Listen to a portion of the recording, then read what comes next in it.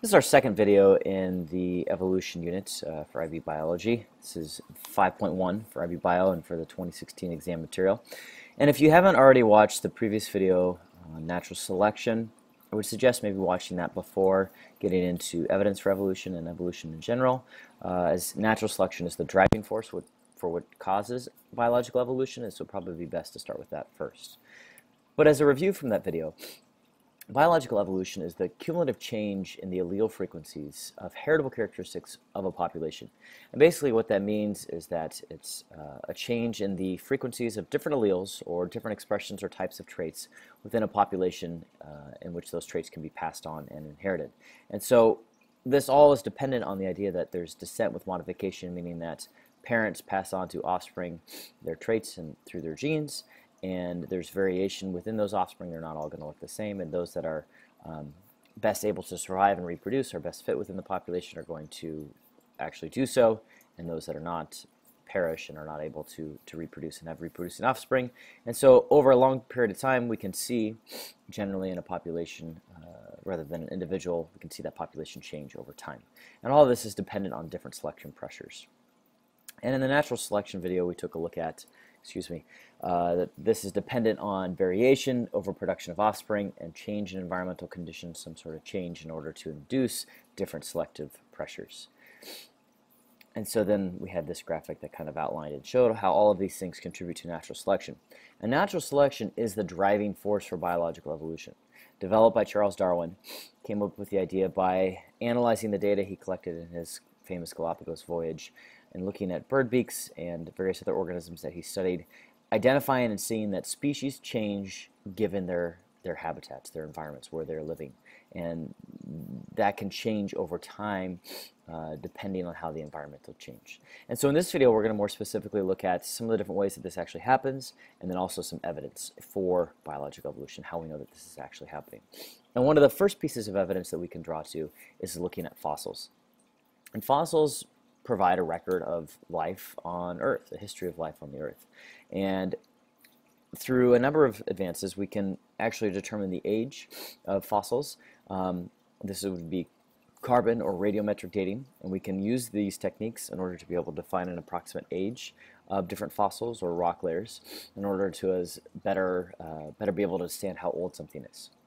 And so what we would expect to see in terms of biological evolution is a sequence in which the fossils appear in the fossil record, so they're present in the fossil record, in a sequence or an order in which they would expected to have evolved. And so a good example of this is actually looking at the present-day horse species and comparing it to species closely related and but no longer present. And so this diagram here shows the outline of how this related species evolved over time. And you'll notice that there's not a straight linear path, whereas this organism did not directly become the present modern-day horse. There's a lot of other branches off of this, and these are all representing different species, most of which are no longer present, have all died or gone extinct at some point in time.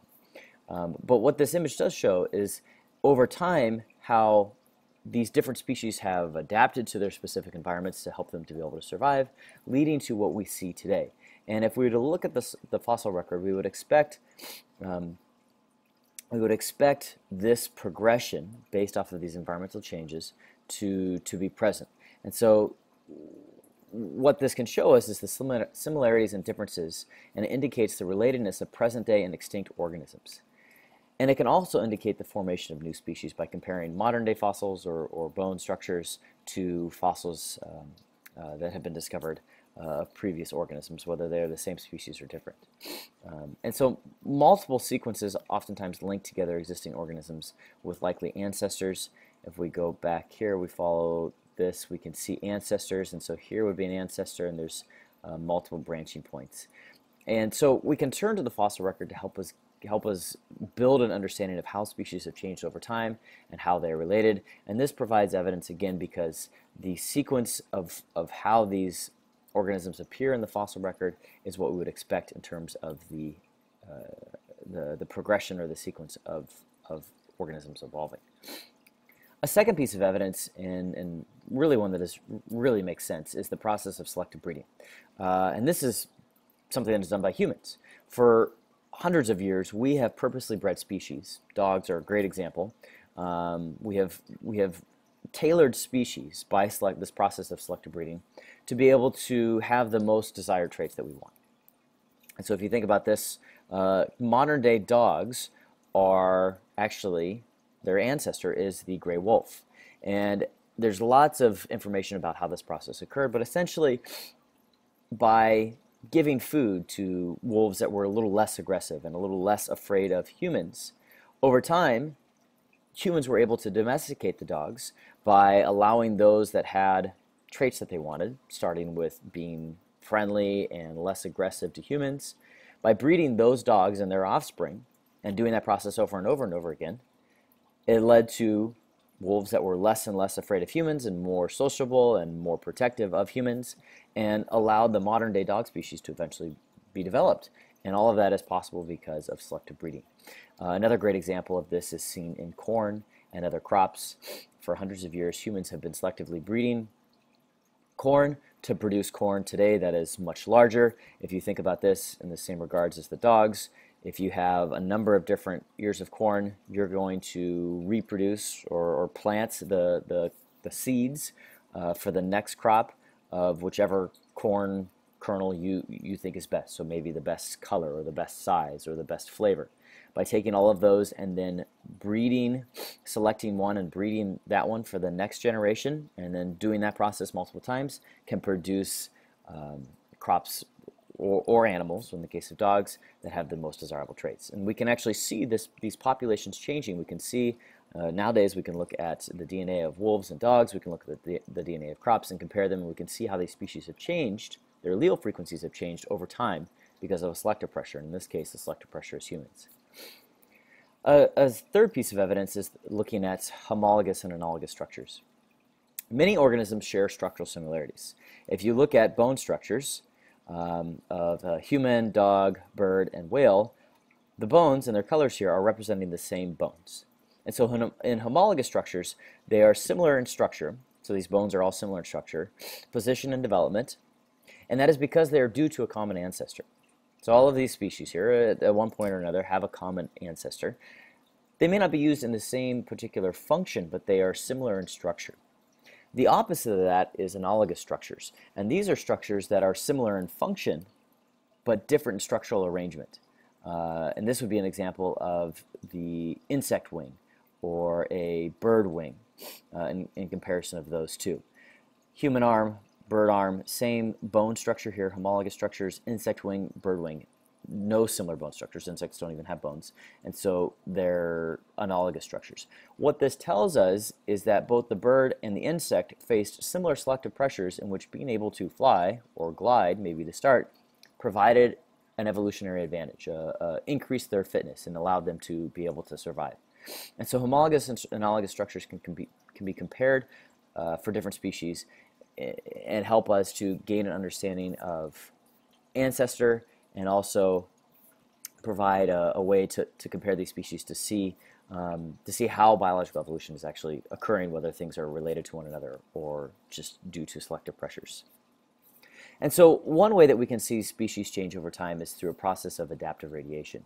And in this case, there's a common ancestor and multiple other species that are related to this ancestor that have that share a common ancestor, and all of these different species are developed because of different environmental changes or conditions. And so in this case, we're looking at an image that shows different birds, and all of these birds are finch or types of finches, and they all have slightly different beaks because of the different foods or environments that they live in. What this leads to is similarities of homologous structures due to common ancestry. So all of these birds here, going back a slide, all of these birds share a common ancestor, and so they are going to have homologous structures because they share a common ancestor. Now, looking at this a little bit further, we have the topics of convergent versus divergent evolution. And so in this graph, we've got a good way to illustrate this. In A, over the period of time, a parent species splits into two different species. In B, we have two different parent species and they come closer together. And in C, we have two parent species and they're just parallel. Convergent evolution is the independent evolution of similar features in different species due to similar environments or selective pressures. And so in this case, that is going to represent B. And that is an example of what could lead to an analogous structure, in which there's similar structures due to different or similar selective pressures, since we have these similar structures. Divergent evolution is the opposite, and that's the gradual evolution of different features in two different species who share a common ancestor due to different environments. And this gives rise to homologous structures, and it is also an example of adaptive radiation. A real-life example of the convergent evolution is the comparison of sugar gliders in Australia and the flying squirrel in North America. Both of these organisms have similar selective pressures in which being able to glide amongst the treetops helps them to be able to survive. But they don't share a parent species. They don't share a common ancestor. And so through the selective pressure, they have both adapted to their environment, and they have these webbed skin structures in between their limbs that allow them to glide or essentially fly. And so this would be an example of convergent evolution where similar selective pressures has led to similar structural features. Homologous structures then obviously lead to divergent evolution, as we just talked about. So here are some definitions for these two, if you would like to write those down for your notes. And again, another graph here to represent. The next topic that we want to talk about is something called transient polymorphism. And this is a process that produces two or more clearly different phenotypes within the population. And so the word transient means changing or lasting only for a short time.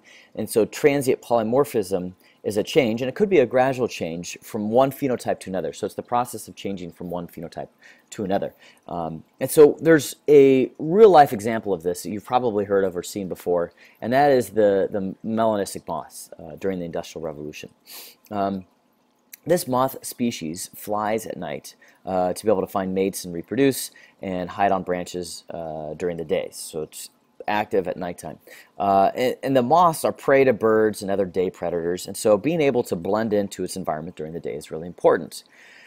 The tree branches originally in England were covered by lichen, and so they had this light kind of color. You've maybe seen these before, kind of this light color, kind of a white grayish color. And so the moths also had a very similar color to be able to blend into the background, to the trees. And so in 1848, the light moths had a huge advantage over the dark moths because the dark moths would obviously stand out and be a little bit easier to see and then would be eaten. And so through collections and analysis of this, found that 99% of the moths were this light color.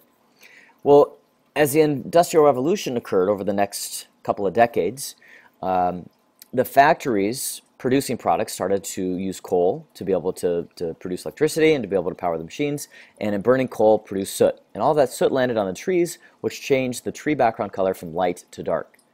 That's an environmental change in which the light moths now were less fit. They had less chance of being able to survive and reproduce and pass on their genes, whereas the dark moths had the better chance of surviving. And so then over a short period of time, the population changed so that it was predominantly dark moths. As the Industrial Revolution concluded and ended, and that soot began to be cleaned up, and by the 1990s, being back to the original colors, light moths have a selective an advantage because they blend in, because there's no soot on the trees, and so then we're back to how we started. This is an example of transient polymorphism, these melanistic moths, that changed during the Industrial Revolution because the population is changing over a period of time. And here's an actual picture we can see of these different moths on the tree trunks. Here's another one as well. You can see the dark very easily, and the light moth is very difficult to be able to see. And this is also an example of something what we call directional selection, which we'll get into a little bit more in future videos. There's the light moths. Industrial Revolution. And so that wraps up our discussion of evidence for evolution. There's lots of other ways that we've seen this occur in populations that we'll discuss in class and in future videos.